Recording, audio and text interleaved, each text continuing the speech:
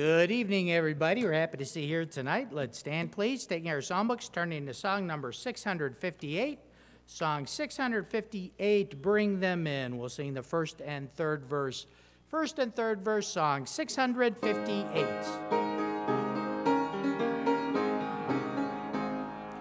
Hark, 'tis the shepherd's voice I hear, out in the desert dark and drear, calling the sheep who've gone astray, far from the shepherd's fold away. Bring them in, bring them in, bring them in from the fields of sin. Bring them in, bring them in, bring the wandering ones to Jesus.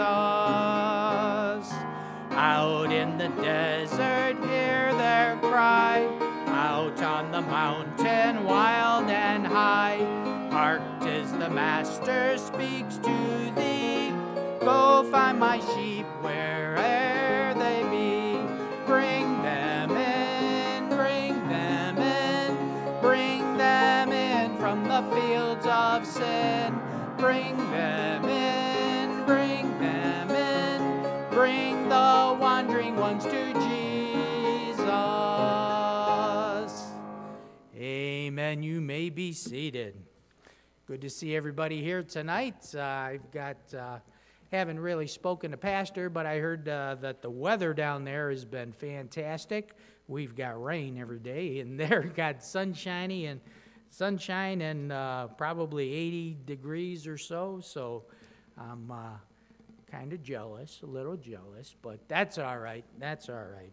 You pray that when they come home Saturday, they have safe travel mercies as they work their way back here, and we should see them Sunday morning, so looking forward to that.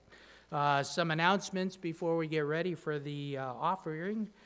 Just remember the teens are going to the First Baptist Church of Kenmore for a youth rally on Friday, October 12th.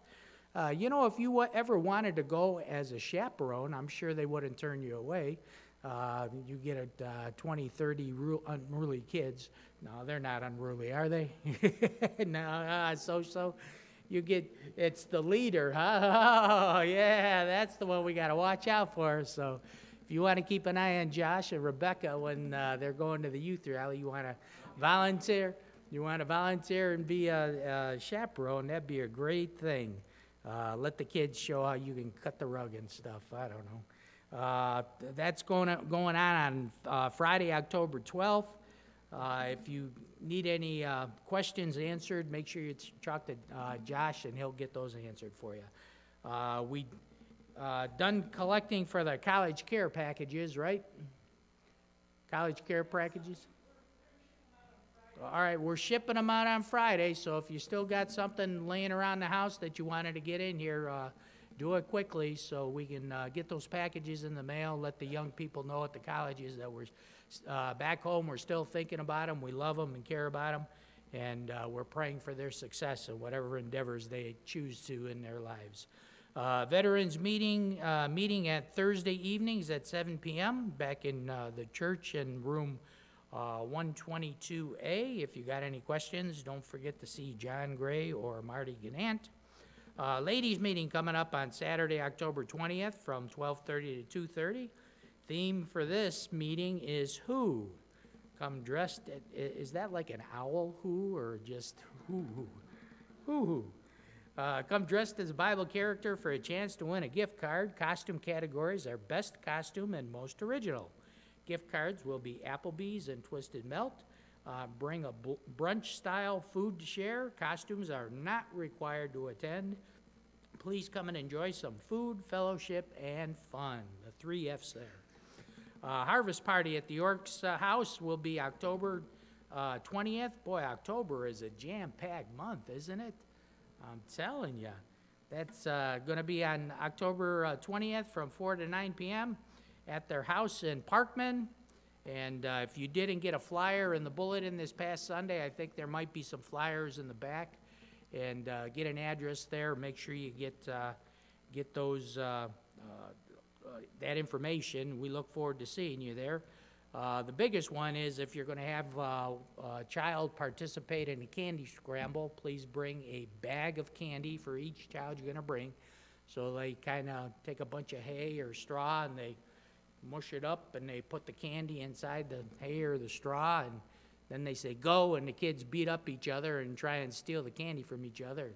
They come away bruised and bleeding and all that stuff, but you know how they're just emulating the adults, right? See the adults if they're ever in a game and stuff.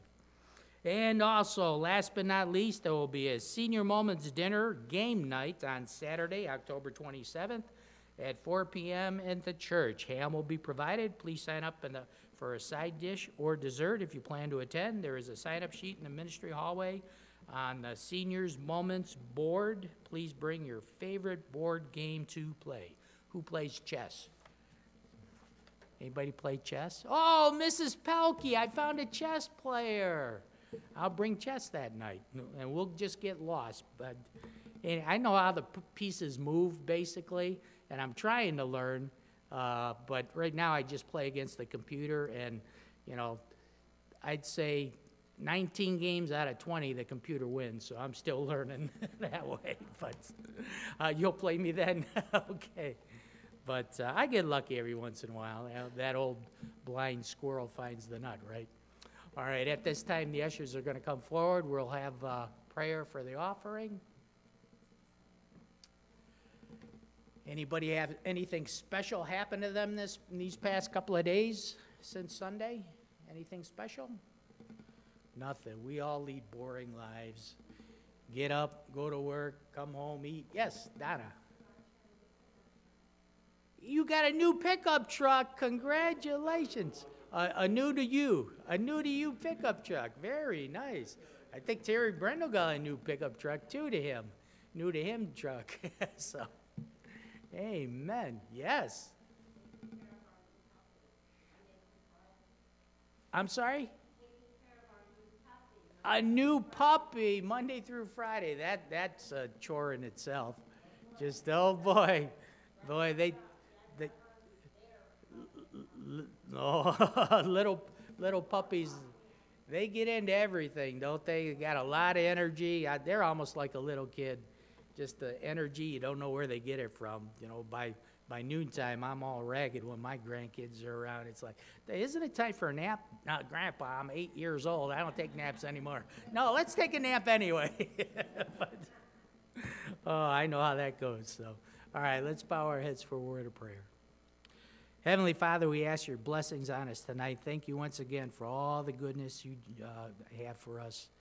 And Lord, we do think of Sheila Teal as she's continuing to recover. Just be with her, Lord. Bless her, touch her body, and heal her up. Give the doctors wisdom there so they know what's going on. And for the others that might be sick, for Mrs. Meredith and Ruth, just continued physical ailments that they're going through, just bless them, Lord, at this time. As we take the offering, may it meet the needs of the church, Lord, that we might get the gospel out to the folks in Streetsboro and the other ministries that we have that go all the way around the world. Thank you for the faithfulness of your people. I just pray that you will bless this and bless us tonight for being here. May your word be preached, the Holy Spirit be present, and when we leave today, we'll praise your name and say it was good to be in the house of the Lord. For it's in your name we ask. Amen.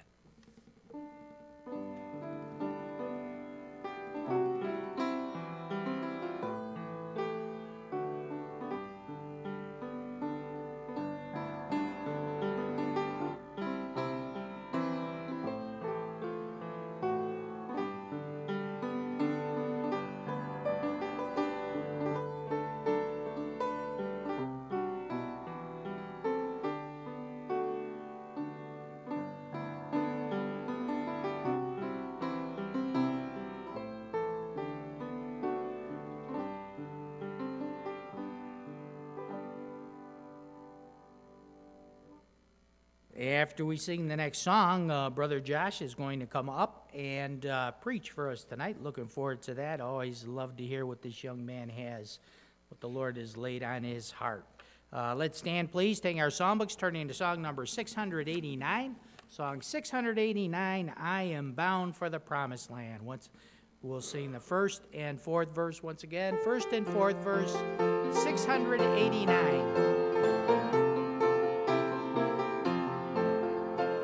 On Jordan's stormy banks I stand and cast a wistful eye to Canaan's fair and happy land where my possessions lie.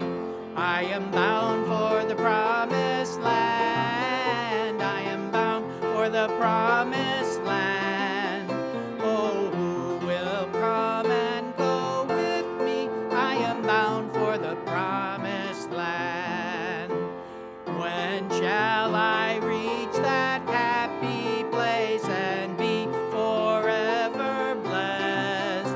What shall I see my Father's face and in his bosom rest? I am bound for the promised land. I am bound for the promised land. Oh, who will come and go with me? I am bound for the promised land. Amen. You may be seated.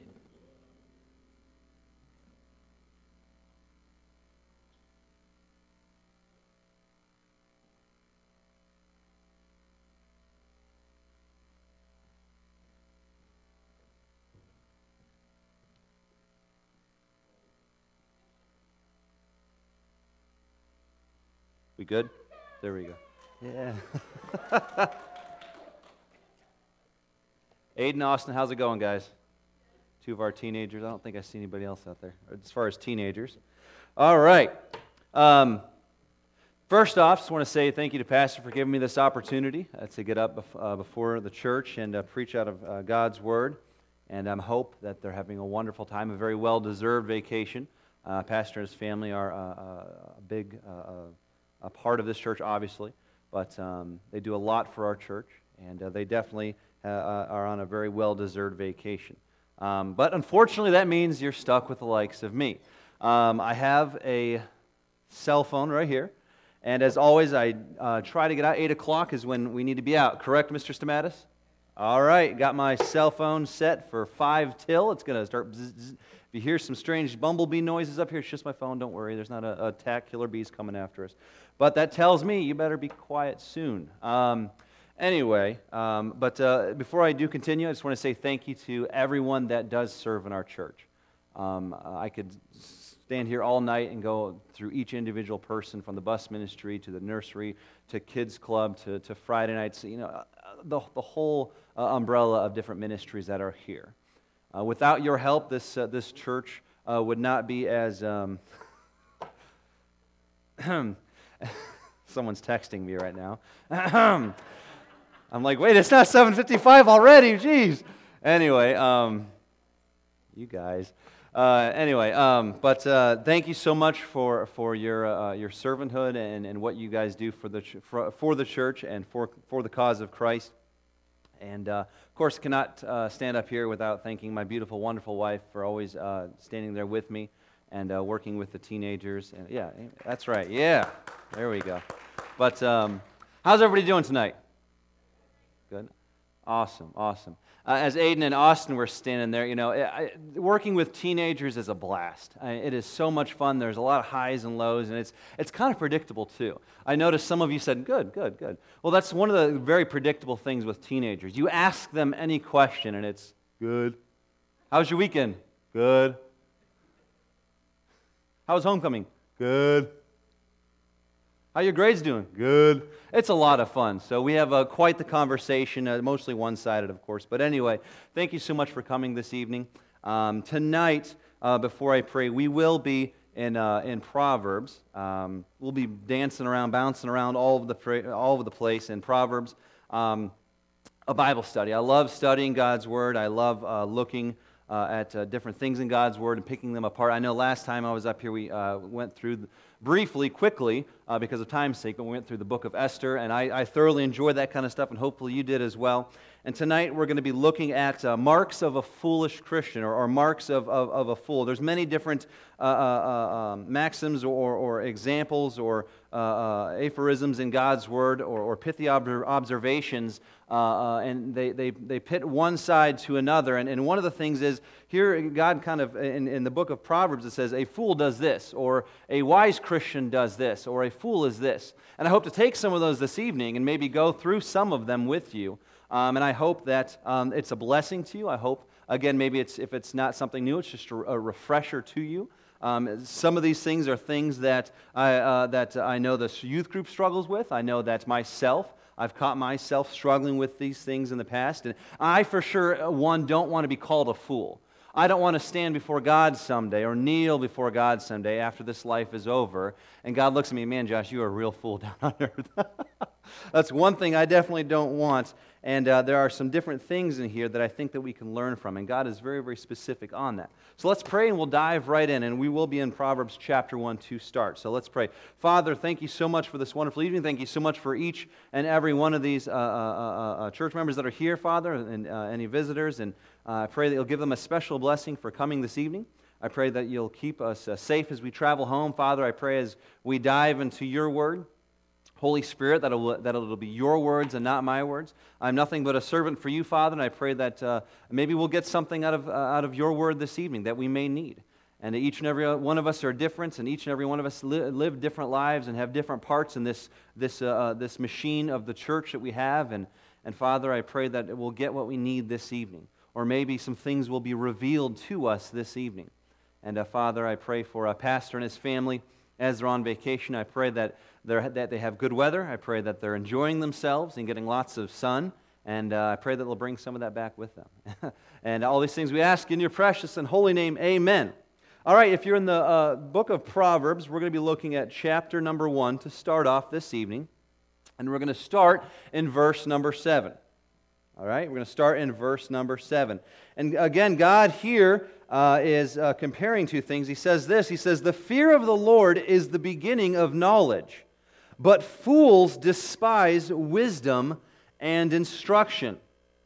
Again, let's read that again. The fear. It's an interesting word that's used here. And there's two kinds of fears, and we'll get into that one second, that we can use to put here. But there's a certain fear that God wants us to have for Him. And of the Lord is the beginning of knowledge. All right, the beginning of knowledge. But fools despise wisdom and instruction. Again, as I was saying, there's two kinds of fears. There's servile fear and there's a filial fear. Now, servile fear, I do not believe from studying the Scriptures, servile fear is not the kind of fear that God wants us to have for Him. And I guess before I preface all of this, I believe that most of the problems in our life, most of the trouble that we get ourselves into, and as I look at these 8 or so things, these aren't all of the things that God tells us what a fool is out of God's Word, but 8 of the most, that are the most common, I think, amongst church members today, amongst the youth group, as I've seen amongst even my own life. We're going to go through these, but I believe that if we just had a proper fear for God, a lot of the issues in our life wouldn't be there. Many a times things happen in our life where we do things because we don't have the proper fear of God. We don't. And let's continue. The first kind of fear that I mentioned is servile fear. Now, servile fear, again, is the kind of fear that a prisoner in a torture chamber or a slave has for a harsh taskmaster. All right? Servile fear refers to a posture of servitude towards a malevolent owner. All right, now I don't believe that's the kind of fear that God would have us to be. At times that may be appropriate, but I believe the kind of fear that God wants us as Christians to specifically have, a wise Christian, not a foolish Christian, but a wise Christian which is the beginning of understanding, of wisdom and understanding, is filial fear. It's F-I-L-I-A-L, in case you're taking notes. Filial fear. That refers to the fear that a child has to his father. A child who has tremendous respect and love for his mother and father and who dearly wants to please them. All right? He has the fear or an anxiety of offending his loved ones, not because of torture or punishment, but rather because he is afraid of displeasing the one who is the world to that child. All right? It is the source of security and love.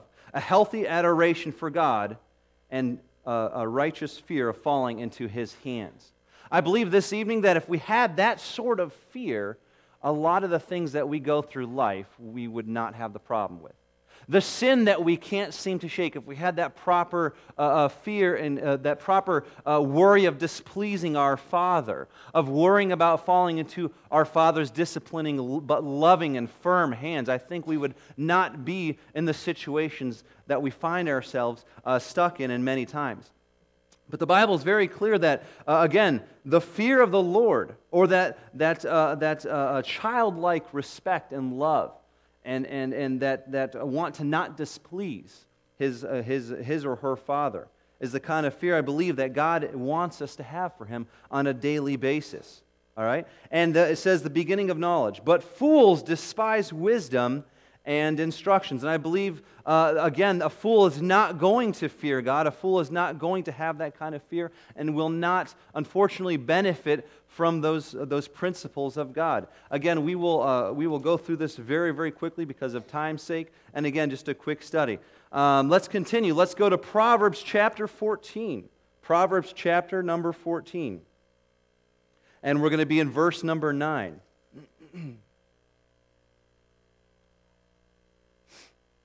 All right, let's read. Fools make a mock at sin. Bible tells us that fools make a mock at sin, but among the righteous there is favor. We don't take sin seriously sometimes. And the Bible tells us here that the fool mocks sin. The foolish person, the foolish Christian, does not take sin seriously. Doesn't take righteousness seriously, therefore takes sin foolishly. Therefore doesn't worry about the consequences of sin or the death and destruction that follows sin, and mocks at sin, or rather, sin makes a fool of us. So many times we feel like we have control on our sin or even into our addictions. You know, on Friday nights I see a lot of teenagers that come in, more so obviously in the adults, but there are some teenagers that come in that have different addictions that they're struggling with, different ball and chain that they can't seem to be able to shake off, different things that no matter what they do, it's their vice. It's the thing that grips them the most, and they see victories in different areas of their life, and they're happy and they're joyful and they're growing, but to each and every one of us, typically, there's always that one thing that seems to shake us. And many a times we feel that we can control it. Many a times we feel that we, at any point, we can turn it off. At any point, just like turning a light on and off, we can turn that switch off. But in all reality, folks, this evening, sin makes a mock at us. And the Bible tells us that fools make a mock at sin. Are we serious with our sin this evening? Do we look at ourselves? Do we look ourselves in the mirror daily? Do we, as we get hopefully on our knees and read God's word, as we pray daily, are those sins in our lives evident to us? Are we, without necessarily saying it, is that sin making a mockery of us? Are we allowing ourselves to be fooled by the sin in our life? Are we not taking our sin seriously? Because if I'm not mistaken, sin only lasts for a season. There's going to be death and destruction. There will be pain from that sin that we're involved in. And the fool mocks sin. And sin will make you a slave, and that appetite will have to be filled. It'll want more and more and more, and it will plant a seed in your heart, and it will attack you from different angles. And when you think that you have overcome that sin, something else from a different angle comes in, and it's not easy. But as Christians, are we continually working towards eschewing the sin as it talks about Job in God's Word? Are we busily working to get rid of the sin in our life, or are we complacent with it? Is our conscience so seared to where we don't even realize that it's sin anymore? You know, there's a lot of things, and you know, I was talking to Rebecca. I can't remember the exact topic, but I was thinking to myself, you know, there's a lot of things over time we get so complacent, we get so apathetic, and it's not even necessarily that we mean to be that way, But so many times in my life, I notice things, and I'm like, you know what? I don't feel any conviction on this, but I know God's Word says it's wrong.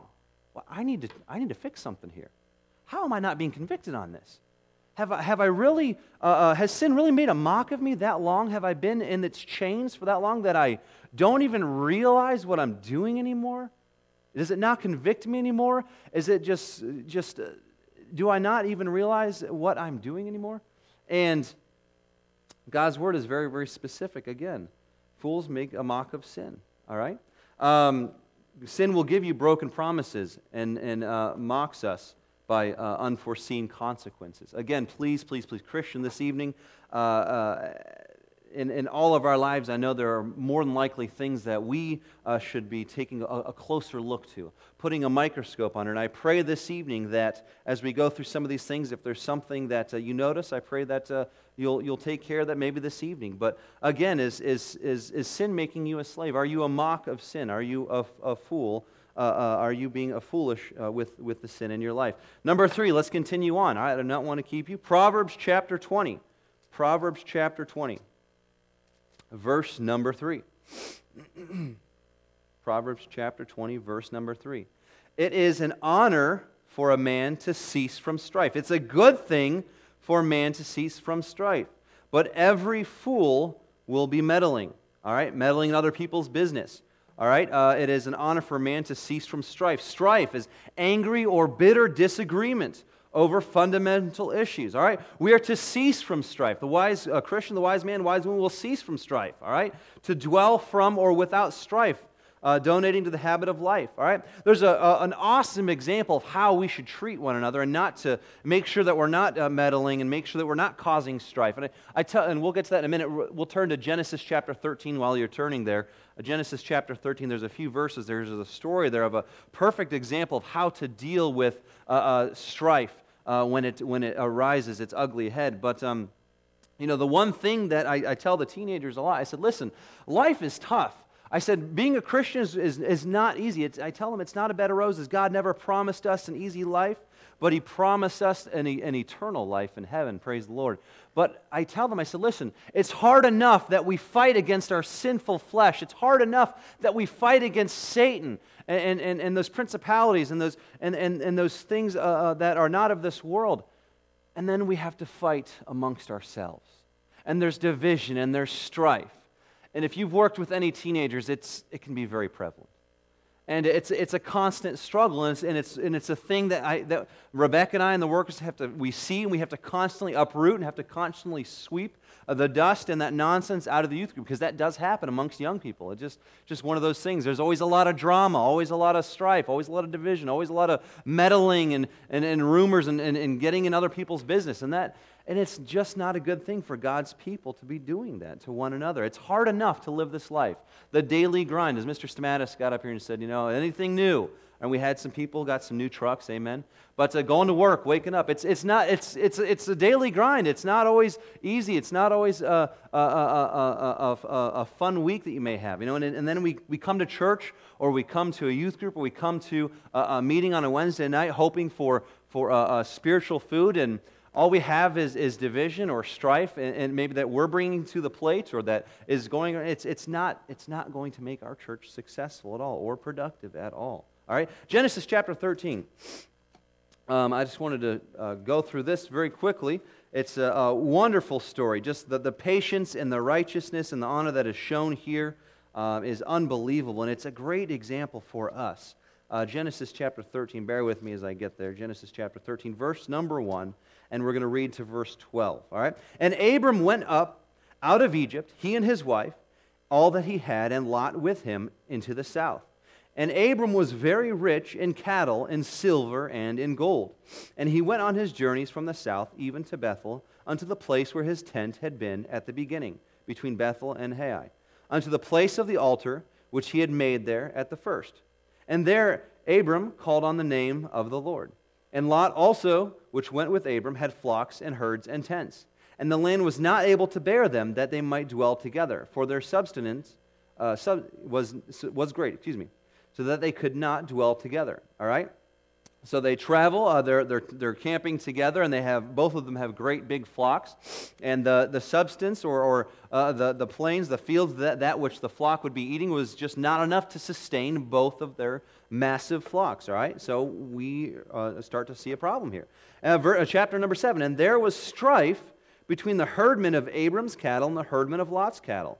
And the Canaanite and the Perizzite dwelled then in the land. And Abram said unto Lot, let there be no strife, I pray thee, between me and thee, and between my herdmen and thy herdmen, for we be brethren. Is not the whole land before thee? Separate thyself, I pray thee, from me. If thou wilt take the left hand, then I will go to the right. Or if thou depart to the right hand, then I will go to the left.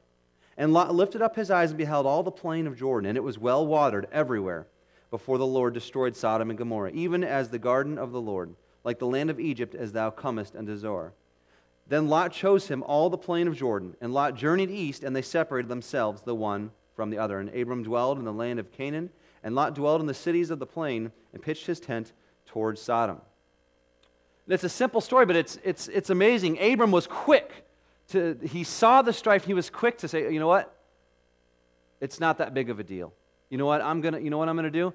I'm going to prefer you over me. When's the last time we've preferred someone else over ourselves? Aren't we supposed to do that? Preferring one another? You know, where's that attitude of godly, Christ-like love for each other in this church? I know we're all from different backgrounds, and oh my goodness, working with teenagers, we have different ages, we have different schools, we have different backgrounds, we have all sorts of different likes, and they can be very outspoken about those different things. And if we're not careful, it can turn into strife, it can turn into a fight. But let's be careful to not allow those things to drive a wedge between our relationships here in the church. We're all a different part of the body of Christ. We're all just as important as the next person, just as important as of a task, of a job, of a calling as the next person. Let's prefer one another. Let's love one another. Let's care about one another. Let's not allow ourselves to meddle in each other's business and allow that strife. Fools will meddle. He is always ready to begin strife and is obstinate to the continuance of it. He's a quarreler, will not hold himself from contention, thus will have no care for his honor and dignity, nor God's commands. All right? Let's continue on. Proverbs chapter 10, if we could turn to Proverbs chapter 10. Proverbs chapter 10. Verse number 18. He that hideth hatred with lying lips, and he that uttereth a slander is a fool. All right? A fool, again, in verse number 18, he that hideth hatred with lying lips, and he that uttereth a slander is a fool. Again, God is very, very specific here that defamation and telling untrue things about one another to others is wrong. And we have got to be careful about that. It is so easy. I had an example to the teenagers. Actually, Mrs. Wilson actually gave me that. She had an illustration Friday. She was talking about it. Mrs. Wilson, I did use that illustration with the teenagers, and they loved it. Now, if you know the teenagers, you know when they tried to. Well, anyway, I'll tell you in a second. So anyway, so the example was this. I said, teenagers. I said I had 4 tubes of toothpaste. And I said, teenagers, I called 4 people up. We had 2 teams Friday night, or 2 teams. And I said, all right, I need 2 people from this team, and I need 2 people from this team. And of course, they all rushed the front. So we picked 4 people, and I said, all right, there were 4 plastic plates there. And I said, all right, here's what I want you to do. I said, I want you to squeeze this tube of toothpaste out as fast as you can onto this plate. Whoever does it wins. All right, and of course they always ask, is there money involved? Is there snacks involved? No, just you get thrill of victory, okay? Just bear with me. So I say go, and they start squeezing, and they got, I'd say, maybe under 10 seconds for sure. Maybe, I think the one young man, I think it was like 6 seconds, 5 seconds. He was quick. He's just like, he had a plan. He was thinking while I was talking up there, just giving him instructions on how to play this game per se. He was thinking. He had a plan. He was like rolling it up, and he was just squeezing it down. And he won by a long shot. It was pretty amazing. And then I said this, though, and I said, I didn't have toothpicks, though. I had pens, so I used pens. I said, all right. I said, now, what I want you to do is I want you to take these pens here. So, okay, we take the pens, all right. And I want you to put the toothpaste back in the tube. And of course, if you've worked with any of our teenagers, they look at me like, good? No. No, they look at me like, what are you talking about? And then the ideas come. Will, do you have a drill? Well, do you have any scissors? Well, I'm going to make the hole bigger. What if I shove the pen into the toothpaste and make the hole bigger? And I'm like, no. You're missing the point. Just take the pen, and I want you to try to scoop it into. Well, that's stupid. That's not going to work. There's plenty of other ways we can do this. Hey, anybody got a pair of scissors? I'm like, oh my God, you're missing the point. All right, I said this. I said, listen. I said, it's so easy for us. How easy is it for us to just spew things out of our mouth, right? It's so easy for us to be harsh to one another. It's so easy for us to start speaking ill of one another. It's so easy. We don't have to lift a finger. I mean, it is so easy. Let me be honest. It's very easy, right? Let's be honest. But once it's out there, you really can't backpedal, can you? The damage is done. It's not like your words are floating in front of your face. You can grab them and you can't. It's over. It's done. You can't do it. It's extremely, if not impossible, to backpedal from that. We have got to be careful. We have to be careful, Christian people, this evening on our words. The Bible is very specific. It says, listen. He says, he that hideth hatred with lying lips and that uttereth slander is a fool. Hideth hatred, flattering words, and a false pretense of friendship. All right, be careful what we say. What we can say could last a lifetime for somebody. What we say could make or break somebody in the ministry. As working with teenagers, it's always very difficult. Some of the stories that I find out, or that just getting to know them, they'll open up. And there's many relationships. I can't even count on both of my hands, on my fingers, how many different times teenagers have come to me and said, yeah, I lost my temper, I said this, and I knew I shouldn't have, and that person won't speak to me anymore. I lost that relationship, or I lost this connection, or this person completely doesn't even believe in God anymore because I lost my temper, or I said something I shouldn't have. Our words are a huge impact. We don't realize it, but it's very, very important to be careful what we say. All right? Well, let's continue. Proverbs chapter 26. I am watching the time, no worries. Proverbs chapter 26, verse number 11.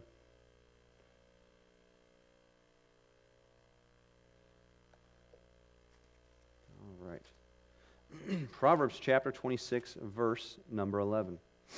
As a dog returneth to his vomit, so a fool, returneth to his folly.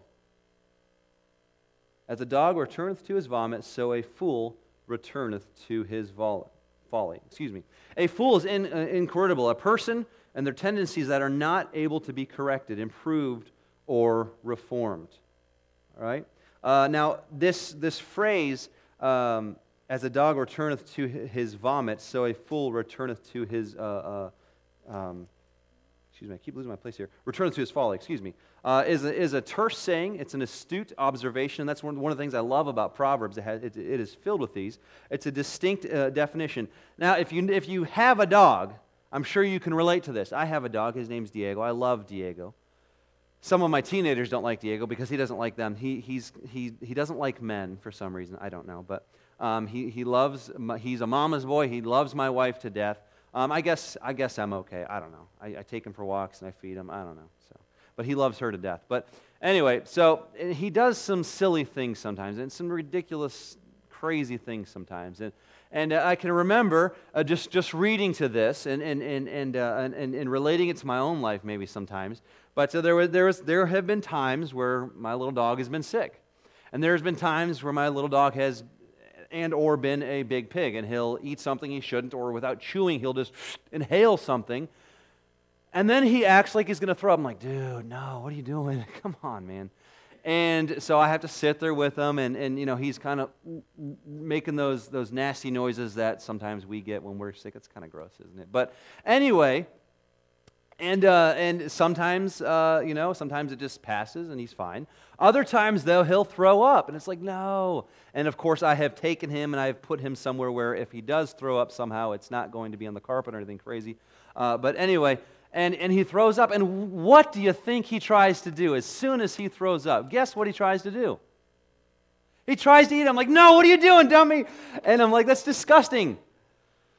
And I said, did you not forget just a few seconds ago that which was vexing you, that which was a burden on you, which was making your life miserable, was ruining your day? Did you just literally forget?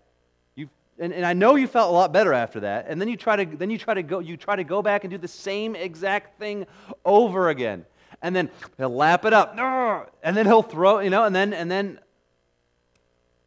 Sorry, I'm making some of you sick. Are some of you don't like to talk about? Oh, I'm sorry. I'll stop talking about throw up. But anyway, are we that as a Christian? Are we quick to forget those things, those sins or those things in our life that beset us? Or we're so quick to run back to those things. Oh, it's going to be different this time. Or I can handle it. I know how to control it a little bit better this time.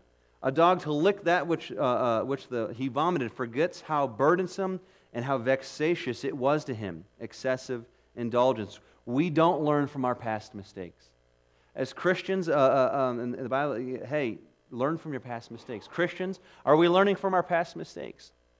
Are we continuing to act as if we were a child again? Most of us in here are adults. If we think back to our teenage years, there were some pretty dumb things that we did, right? Some very foolish things or very silly things or things that we look back now and we're like, oh man, I was a weirdo, or whatever the case may be, or I can't believe I did that, or why did I think that style of clothing was in style? No, oh my goodness. Or that hairstyle, why did I have that hairstyle? Or why did I wear these colors together? Those colors don't belong together, all right? Like green and like mustard yellow. That just does not sound very appealing to me. Anyway, some of you guys are like, it sounds like vomit. Stop talking about colors. Anyway, but are we learning from the past mistakes that we have? Or are we quick to jump back at those things time and time and time again? All right, let's continue. Proverbs chapter 17. We have about 20 minutes or so. I don't think I will be that long. Proverbs chapter 17.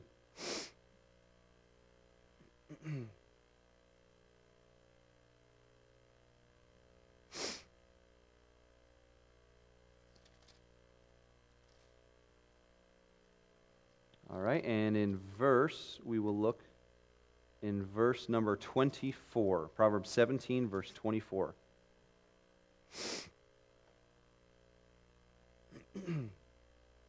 Wisdom is before him that hath understanding, but the eyes of a fool are in the ends of the earth. Well, what does that mean, in the ends of the earth? All right, wisdom is before him, first off, is his very countenance, or the wise Christian, or the Christian that has his eyes set in the proper channels in the right place.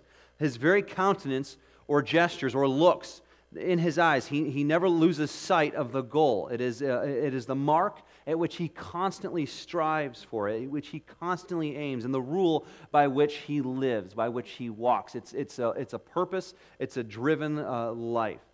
And the fool has his eyes to the ends of the earth. All right, the fool's steps are not ordered. The fool's steps are not mindful, but the fool, in this instance, will wander hither and thither in the pursuit of earthly vanities, minding those things which are most remote from him and which least concern him. No definite object in view, he pursues hundreds of different things as they come his way, and fritters away the power from God at which would have aided him to obtain wisdom. All right, basically, put the cookies on the bottom shelf, materialism. Where's our focus? What in our daily walk? Where is our eyes set to? Where is our goals for this church? Where are the goals for our spiritual walk, our Christian walk? What are we striving for? What are we working for? Are we working for things that we will not take with us someday as we leave this earth? Are we striving for things? Not that it's wrong to have nice things, but I feel that working with teenagers especially, let me tell you, we had a young man that just got a job, his first job, He's 17 and a half. He's almost 18 years old. Got his first job. He works in Kent, and a wonderful young man. He's grown so much.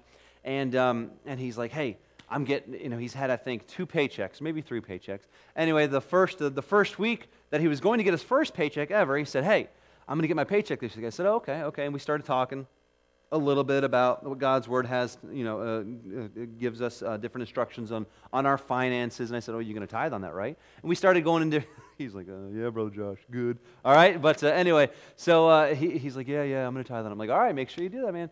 And so we just started talking, and he started going into, I'm going to get a tablet. I'm going to get myself a 32-inch TV to put in my room. I'm like, oh, okay. I'm just scratching my head. I'm like, oh my goodness. All right, well, I mean, hey, go after the things that you enjoy. But I said, but again, is that us? Are we constantly chasing after the things that are not laying ourselves up treasures in heaven someday? Where are our eyes, where are our steps taking us on a daily basis? Because it's easy to lose sight. In America, to where we're constantly attacked by billboards, constantly invaded by radio commercials, where we're constantly invaded by, as we're sitting in front of the TV night after night after night, these different commercials, and you'll get emails from Amazon, right now, 20% off of this awesome hot new item, and eBay, and all these different sites, and I don't know what site some of you ladies go on, Wish or something. I don't know. I heard something. Anyway, some of you ladies are laughing at me. But anyway, but there's all these different, and it can be overwhelming sometimes. We can stress ourselves out even sometimes. You ever find yourself stressed out over the silliest things, over stuff like that? Like, I just need this, or just this anxiety that you get. How unfortunate that we live like that, right? How unfortunate. But we don't see the importance sometimes. We don't have ordered steps. We don't have mindful steps. We don't have goals. We don't have the proper perspective and viewpoint on our life as we should. I think sometimes we forget that we're only here for a short time. And I think sometimes we forget that this is not our home. Don't forget. We will live in eternity someday, and it's not going to be down here. And it's not going to be with your 65-inch TV. Oh, man, I wish I had a 65-inch. No, I'm just. But our 65-inch TV and this, what are we doing that will last for eternity? Not for a lifetime on earth, but for eternity. Have we invited our coworkers or a neighbor, or have we witnessed to a family member? And let me tell you, that's not easy to do. Have we witnessed to a friend? Have we helped out in a ministry here at the church? There's so many different things that we could keep our eyes on, the proper things that we need to keep our eyes on. Let's continue on quickly. A few more minutes. All right, turn to, again, we're still going to be in Proverbs. Turn to Proverbs chapter 17, verse number 10. Proverbs chapter 17, just a page over, I believe. Proverbs chapter 17, verse number 10. A reproof or correction entereth more into a wise man, are we wise this evening, than 100 stripes into a fool. A fool resists punishment or resists correction. All right? Are we allowing ourselves to be corrected by God? Are we allowing ourselves to accept the punishment for our wrongdoings? All right? Are we allowing those different things? Wise Christians will allow reproof or rebuke to penetrate deeper into their mind and produce a great reformation in our hearts and ourselves. Rebuke makes a deeper impression upon a wise man or a wise woman than the most severe of chastisement upon a fool. A fool does not see the importance or the need to change. And again, just being honest with you, as a teenager, I hated taking correction.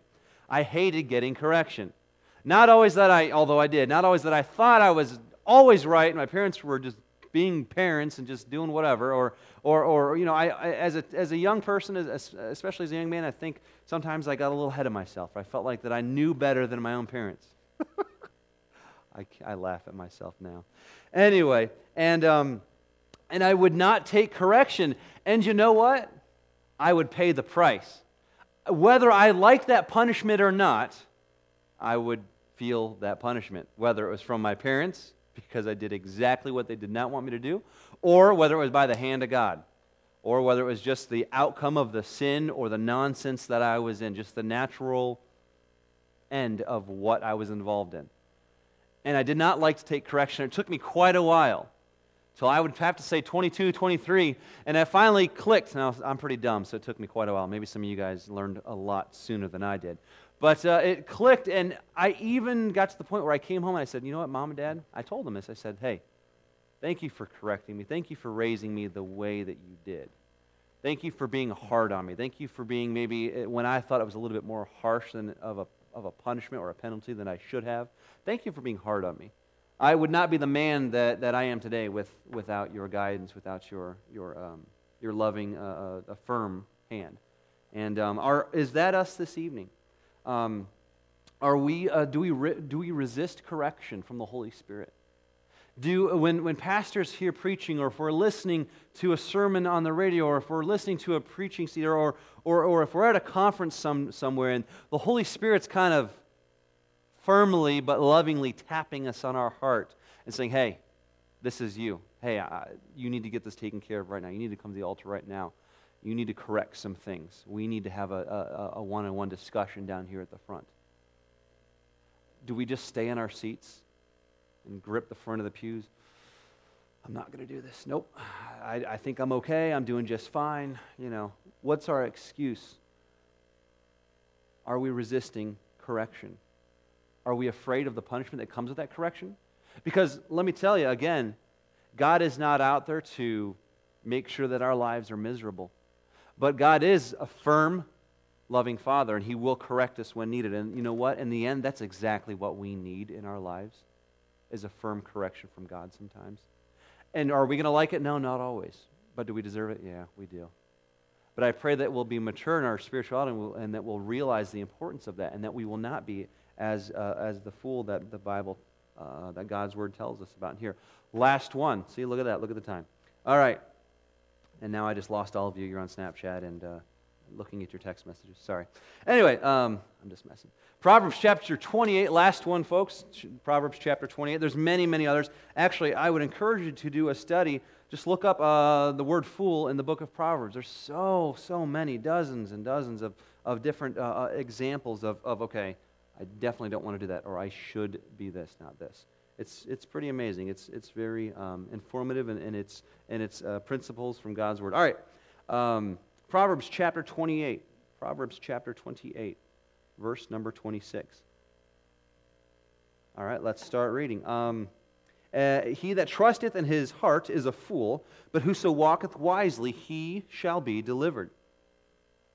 He that trusteth in his own heart is a fool, but whoso walketh wisely, he shall be delivered. Now, if I'm not mistaken, I believe in Jeremiah chapter 17, verse 9, the Bible tells us that the heart is deceitful above all things, and desperately wicked. Who can know it? Yet the fool will trust in his own understanding. Yet the fool will trust in his own heart, or smarts. All right. But the Bible is clear in Proverbs chapter 3, verses 5 and 6, that not to trust our hearts, not to trust in our wisdom, but in God's wisdom. All right, Proverbs chapter 3, verse 5 and 6, all of us know it. Trust in the Lord with all mine heart, with all our heart, every bit of us. Many of us will give Him pieces of it. Many of us will give a part of the pie to Him, right? It's very hard to give Him all of our heart. Let's be honest. We have our likes, we have our ideas on how we should live. It's our life, right? Yeah. It's very hard to completely give ourselves completely over to Him. But it says, specifically, God says, listen, hey, trust in the Lord with all thine heart, and lean not unto thine own understandings. In all thy ways acknowledge Him, and He shall direct thy paths. God says, listen, you will be blessed. Your life is going to be so much easier. I will give you the understanding, the knowledge, the wisdom, and the things that you need. He says, listen, He says this. He says, I need you to trust me. I need you to lean not into your own understandings. I will direct your paths. And it says, in all thy ways. Again, are we acknowledging Him in everything? In every decision that we make, no matter how big or how small, are we acknowledging Him? It doesn't say right there that it's supposed to be just in this area or that area, or just a little bit of our life. But no, it says in all thy ways, in every facet. That means in your relationships this evening, whether between you and your husband, or you and your wife, or you and your children, or you and your parents, or you and your neighbors, and on all your relationships, are you acknowledging Him? And in all of your goings throughout the day, are you acknowledging Him? Or are we trusting in ourselves to accomplish the things that we ought to accomplish? Are we neglecting the counsel of others and of God? All right? The fool shall receive his full destruction. And you know, this ties back in with the first point. This ties back in, again, to that fear of God that sometimes we just lack sometimes, whether it's not necessarily by choice, but we lack that fear of God because we don't daily devote ourselves and we don't daily acknowledge Him. Because we don't have that fear because He's not in our mind. We get so busy, and be honest, I am at fault at this many times. We get so busy in the daily grind. We get so busy in trying to pay the bills. We get so busy in trying to get things accomplished at the church even. You know, it's not uncommon for us to come to church and have no mind for God whatsoever. As we're sitting here listening to Pastor preach on a Sunday morning, or as we're in our Sunday school classes, we're having a hard time paying attention in God's Word, right? Or God is having a hard time speaking through us or to us because our minds are so distracted. We didn't take time that morning to say, all right, I can't do anything about the problems I'm going to have to face this upcoming week. I need to leave them at those doors right there.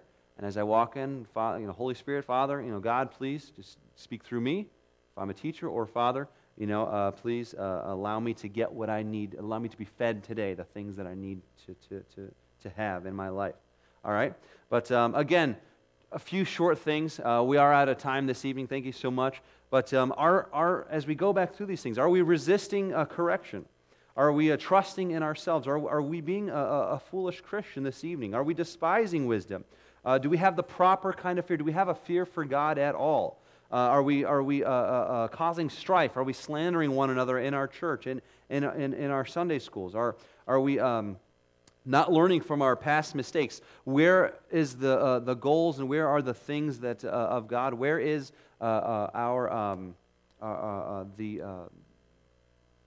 the end of our day's goal? Are we thinking, okay, what am I going to accomplish for God today? What am I going to accomplish for God this week?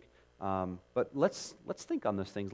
If maybe God spoke to you this evening, I don't know if He did. Just a short, quick little study on some of the verses in God's Word. But if something maybe spoke to you, maybe this evening, maybe when you go home, maybe when you get next to your bedside, maybe take care of some of those things this evening. I know that studying through this, there was a few things that came to my mind and said, yeah, that's me, or yes, that's me. I've been a little foolish in this area as a Christian. Or, yeah, I'm definitely not the wise Christian here. I definitely need to work on that. And I pray that it's been a blessing. And let's pray and let's get you guys out of here. Let's pray. Father, thank you so much for this evening. Father, I pray that as we continue to study your word, as we continue to grow in your word, as we continue to come to church, as we continue to serve in your church, Father, and continue to love people, and as we continue to get older, I pray, Father, that you'll continue to convict us and you'll continue to make us the people that you would have us to be.